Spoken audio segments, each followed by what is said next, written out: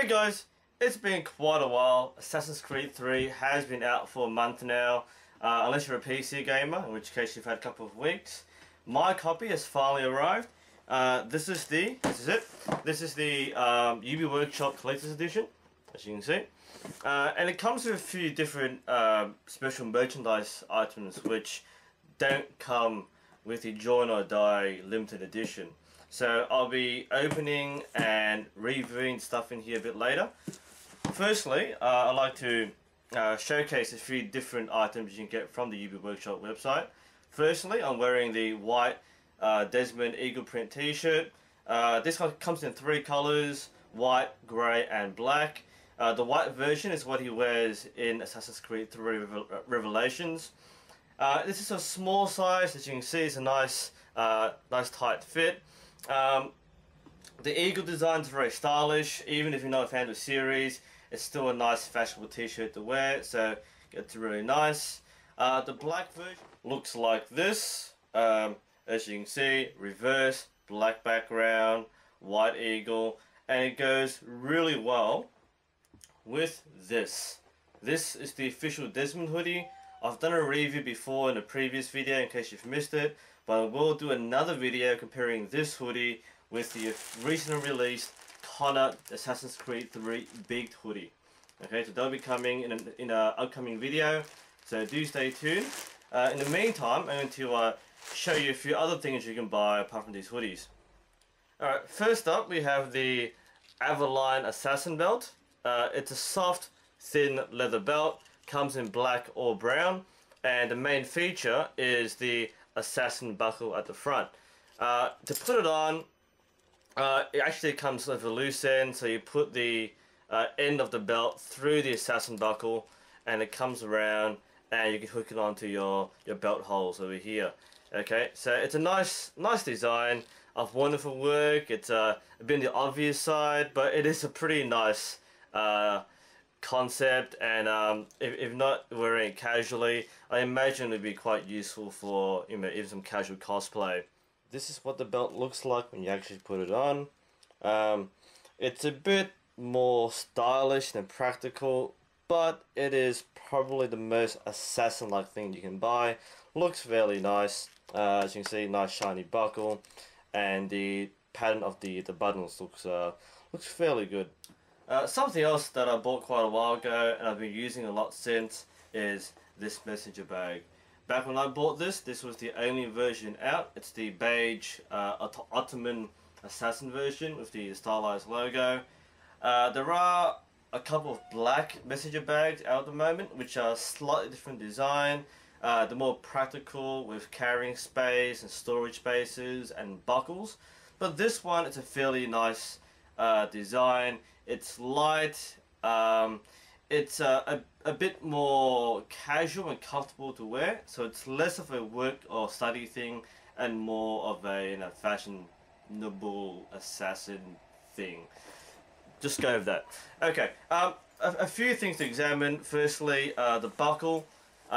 It's just a simple catch, so just release it, and it comes with several compartments. You get the small compartment at the front, but you can put in like a mini tablet or a Kindle or a couple of smaller novels or books, and it comes with several compartments inside. So it has 1, 2 and 3 compartments all up. So that's what it kind of looks like inside. That's horrible. There we go, that's better. So it comes with several compartments, and you can fit a few things. I've done like grocery shopping and bought soft drinks. I've squeezed in a few textbooks. In fact, I'm going to show you a fully filled messenger bag. So just give me a sec. So here I've stuffed my messenger bag with some random items. I've put in... there we go, sorry. I've put in a tablet in the front pouch. I've got a few textbooks, some more textbooks, and I've squeezed in an Assassin's Creed novel as well. Unfortunately, the bag isn't very sturdy. If you're looking at using a bag for everyday use for carrying a laptop or carrying textbooks for classes. I'd say you can fit and carry them, but it's not really good at doing so.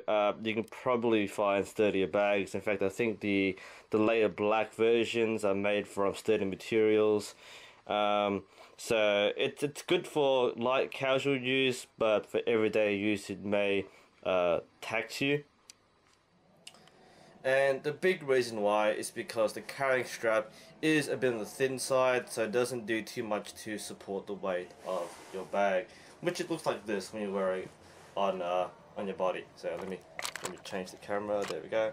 So that's what it looks like. Hey, that's a pretty nice set there. So it looks nice, especially when you have stuff in it. This is a pretty light load, so imagine if you're carrying a full load of books or laptops or other materials, it will get a bit stressful on your shoulders, so be careful of that. One thing I would say, it does have a nice bandolier effect across the shoulder, so I reckon it goes pretty well with the t-shirt as well as the kind of hoodie. So I might do a bit of a cosplay shoot later just to showcase a combination of different Assassin's Creed attire. So this is again, this is the messenger bag.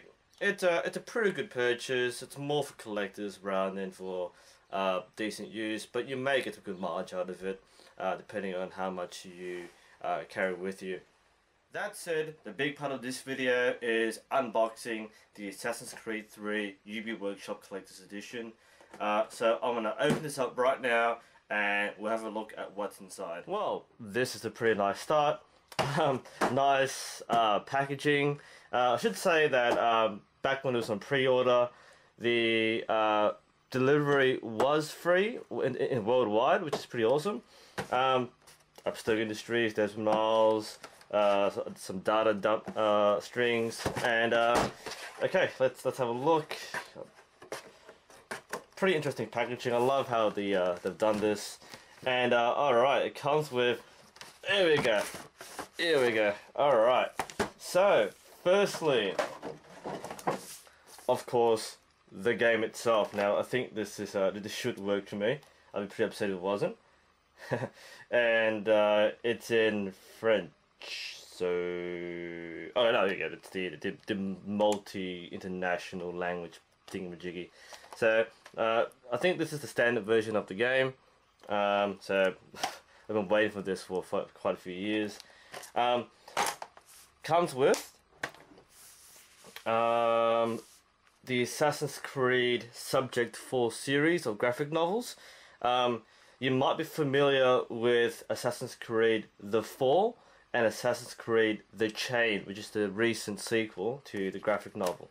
So it goes through the story of I blanked out here. Daniel Cross. Man, I should really have looked at the blurb.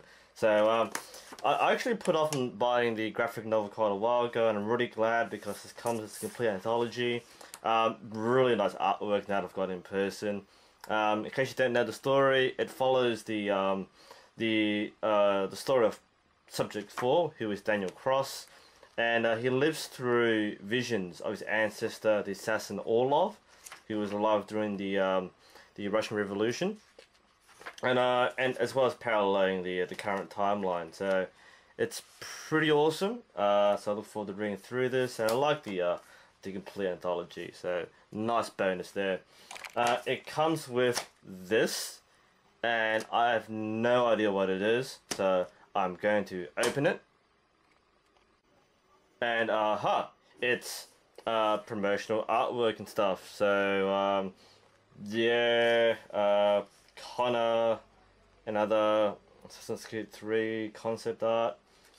Ooh, Ezio, here we go, old school. And Altair. Actually, this is pretty awesome. Okay, so we've got the Desmond concept page. We've got the Altair, Ezio, Connor, and bunch of random stuff here. So that is pretty awesome. Weapons, classic poses. Wow, that is pretty sweet. So I didn't notice this coming in this package. So nice bonus there. Thank you, Ubiworkshop. And the big one is this. This is the Assassin's Creed Encyclopedia, version 2. Okay, now I want to pause for a moment. I'm going to try and find my first version. Whew, here it is. This is the first edition of the Assassin's Creed Encyclopedia. This is a second edition. So, the second edition updates the first one with the stuff from Assassin's Creed 3. Now the first edition also comes in French, and I don't think the second version is in French yet. I don't speak French, it doesn't apply to me, but for our Francophone friends, that may be worth noting. You can see the cover is a bit of a collage of different Assassin's Creed characters and screenshots, which is pretty cool. But the first thing you might notice if you already own the first version is the size. That is a huge difference. That's 2. That's 1, okay? Look at the other side. That is a lot of content difference. In case you're not familiar with what the Encyclopedia does, it's a collection, it's a collection of information and data from all the games. So, because the games are based on alternate history, it does provide a lot of detailed historical information or alternate historical information of the series from its conception. So you're looking at Altair's timeline, looking at the Hidden Blade, the Way of the Assassins, and most of this is found within the original Encyclopedia. You see artwork and stuff, and there are new things like I haven't seen this yet. This is from Revelations, and here we go. The American Revolution. This is the new stuff. So starting from Connor's timeline, and look at the background. I haven't played this yet, so I don't want to look at it yet. No spoilers from me. But that's the collector's version. This is the game I'm going to store and play right about now. So hope you enjoyed this preview, guys. And I will put up the Hoodie video very shortly. I'll see you then.